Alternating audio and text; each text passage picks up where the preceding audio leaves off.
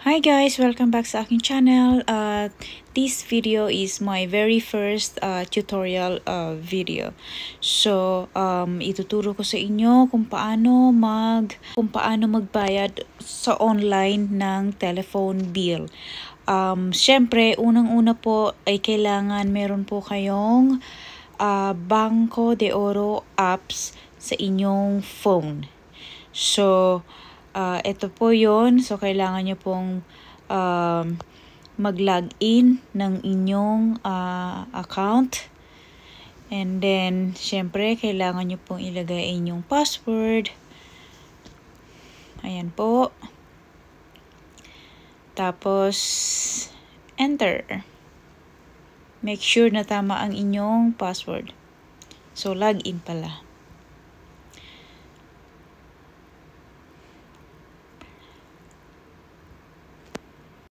Tapos, pupunta po kayo sa enrollment services. And then, mag-enroll kayo ng company or biller. And then, pupunta po kayo sa company biller.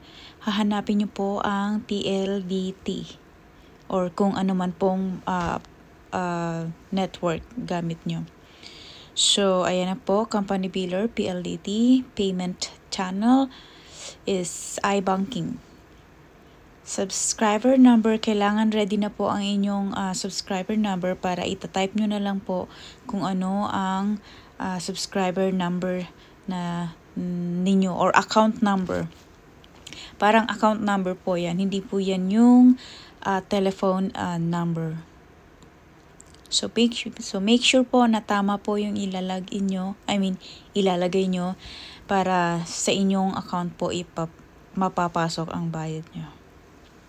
And then, susulat nyo po ang subscriber name. Yung pong nakapangalan dun sa PLDT. Preferred nickname, lagay ko po ay PLDT Home. Then press continue and then please confirm the details below and make sure na tama ang information before you press continue.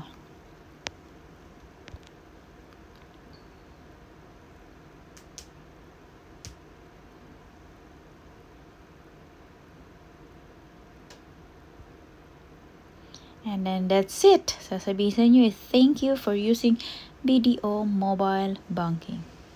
So now, pupunta na tayo kung paano magbayad ng bill.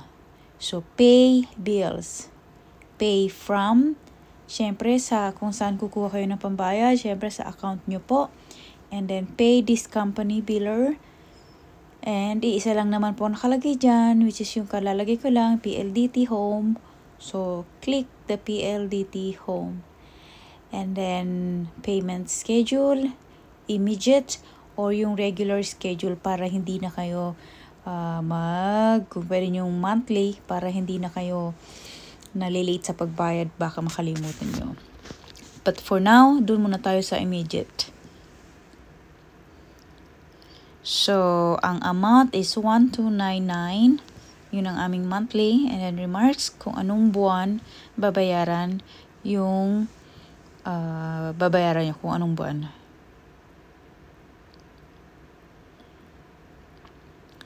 So, continue.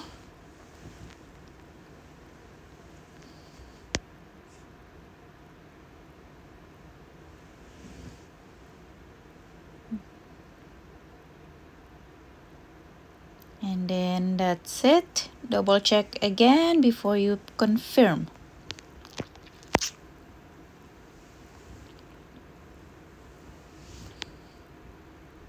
And then that's it.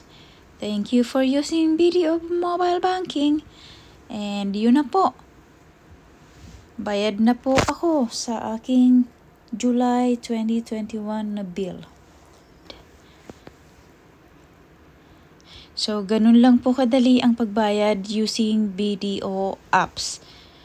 Mas maganda pong gumamit ng online banking sa pagbabayad ng mga bills dahil karamihan po dyan ay walang service charge. Compare po sa GCash, kung magbabayad po kayo, ay meron pong bayad na 7 pesos na charge every time na magbabayad kayo ng bills nyo or kahit na ano pang bills na kailangang bayaran. So thank you for watching, guys!